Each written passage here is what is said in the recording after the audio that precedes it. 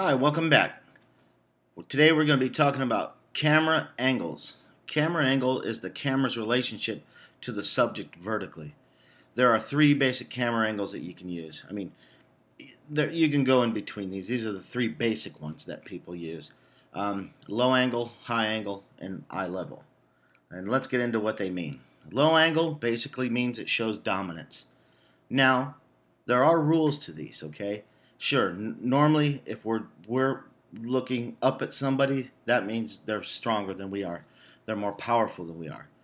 But in some situations, if you have a roof over their head or a ceiling and you have that ceiling built more closer to their head, then it's going to look like the ceiling's coming down on them and it might show inferiority. But 9 times out of 10, we're going to show dominance. And I said that because I'll show you later on how Sidney Lumet, when he directed 12 Angry Men, actually used that concept to show restriction, that these 12 jurors were actually had the weight of the world on their shoulders, so he shot them at a lower angle at the end of the movie when they had to make a big decision. So these are rules, but they can be broken. Okay? The high angle shows inferiority. This was taken from Psycho, one of the classic scenes out of that movie. As we're looking down on somebody to see that we have maybe disdain, we feel that we're empowered over them. So you can show that, and again, it's very simple. This is not it's not rocket science, but to be able to use it, and there are some cases where you might look down, and if you're looking through your lens and you come up with something that works, that's fine. But normally, when you show a high angle, it shows inferiority through a character. This is a scene from The Graduate where Benjamin, who is the main character in this, what he's doing is those are his family, his friends, his family friends, but it's his parents' friends, and he doesn't want to become them.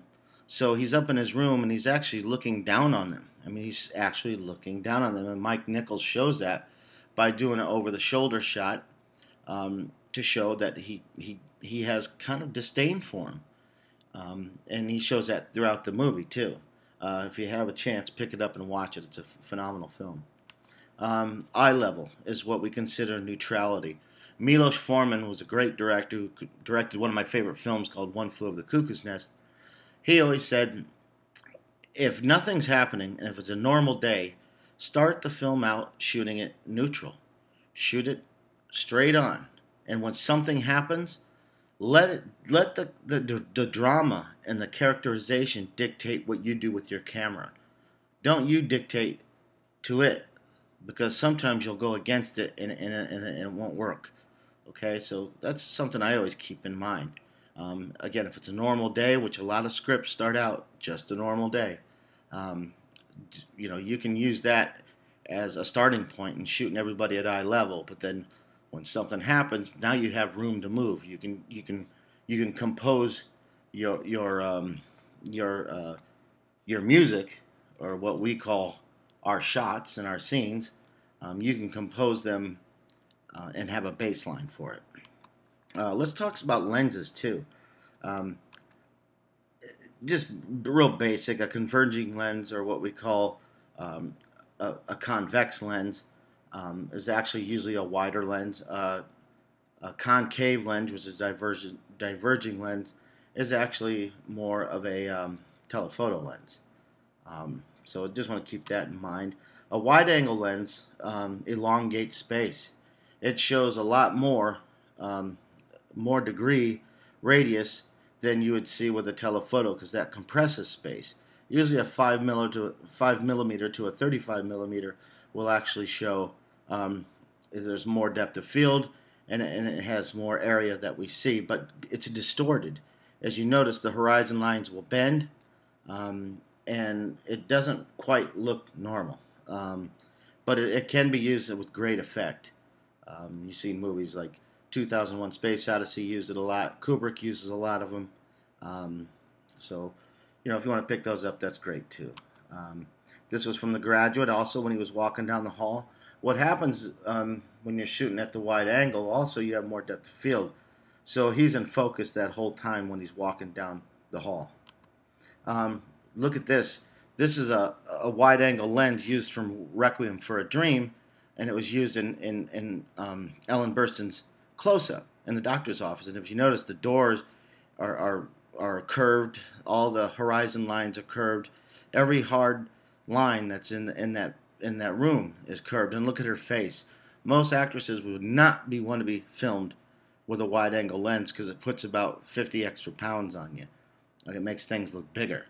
And so, but because of her character and what she was going through at the time, that really helped with her character, and her being one of the greatest actresses in the world, didn't mind that because she cares about the character and the story more. So that's what wide-angle lenses do. Telephoto lenses compress distances. You can get telephoto lenses up to 1,000 millimeters, but normally we want to save from 60 to 500. Rarely do you see a 500, but this, what it does is it actually, it's shallow depth of field, but it puts the actress or actor in focus and blurs out the background. And sometimes that's good, because if you just want the audience to say, hey, I want you looking here, I don't want you looking anywhere else, it really packs a punch, and it really shows that you can actually put somebody, isolate them by being able to throw the background out of focus, almost putting them in jail, or of their own fears or their own surroundings. So, and sometimes it's just there to hide bad set design too. I've seen that happen before, and that usually separates.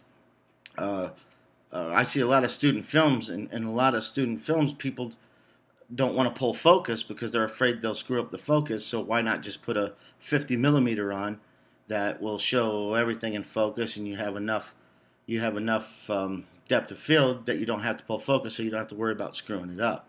But what makes film, what separates it from, before episodic television, and with sitcoms, everything's in focus, everything's lit real, it's real high key. So you want to have a dramatic feel, and that's what a telephoto does. So any chance you can use them, and if it fits, use it. That's what a long lens looks like. That's pretty much telephoto. They're more expensive. They can also be primes. That doesn't mean that they're variable lenses. A lot of people make that mistake.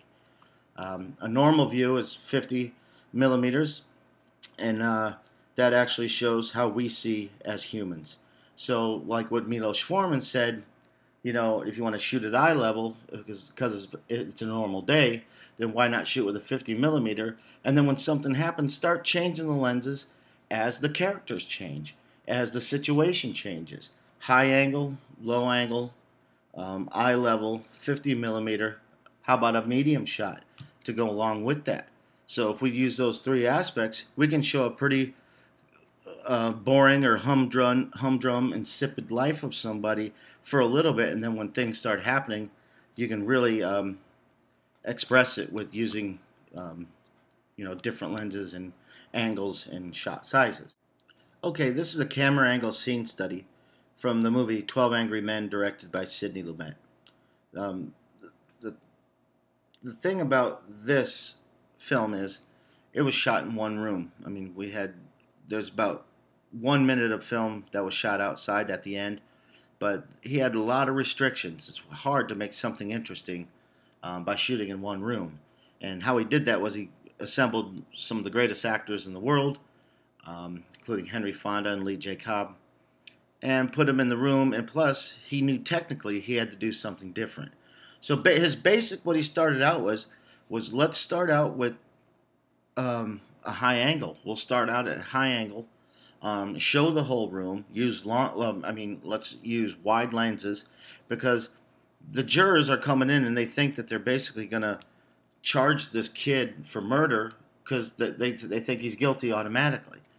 So the camera was high and showing everybody, and people were, saying, okay, we know what's going to happen, let's get this over with.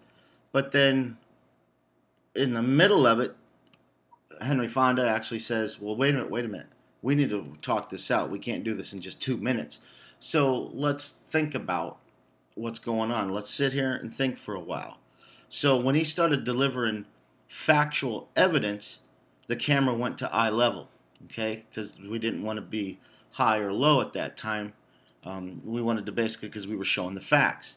Then he went to a 50 millimeter lens to show everything in focus, everything is fine. Again, this is how we see as humans. And then at the end, when they were trying to make this decision, he lowered the camera to show the ceiling, and he went to a little bit longer lenses. Not much. It wasn't enough that you can really tell, but he wanted to show that the roof was coming down on their heads, figuratively, that they had the weight of the world on them. So he basically went in 3 acts. And in those 3 acts, he went high angle, eye level, and then low angle. So let's take a look at that right now. Here's the beginning of it. As you can see, it's a static shot. It's at a high angle. We can see where the jurors are going to be. We can see everything that's going to happen. This is the opening credits. Again, cinematically, it's not really saying much now.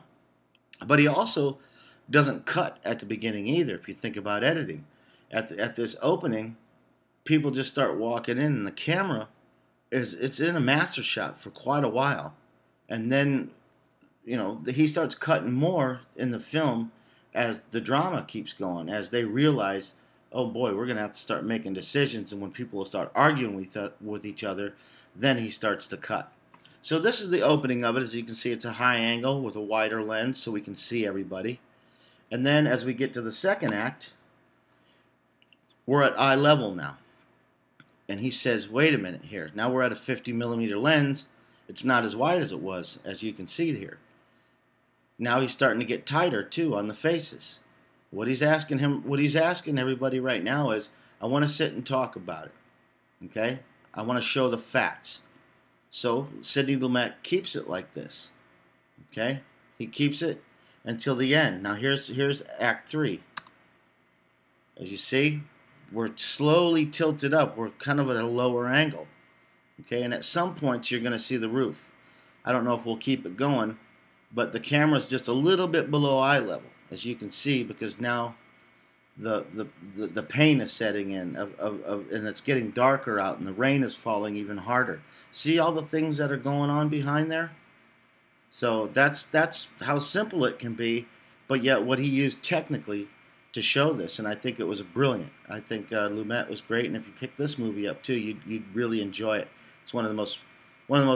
I think one of the best. Well, we have The Graduate, of course. I said that already, but these are some old classics that you might want to look at because it was very good. And he also wrote a really good book called Making Movies by Sidney Lumet, if you want to pick it up. So I'm just going to go ahead and stop it here, and hope you enjoyed it, and I will see you on the next podcast. Thanks.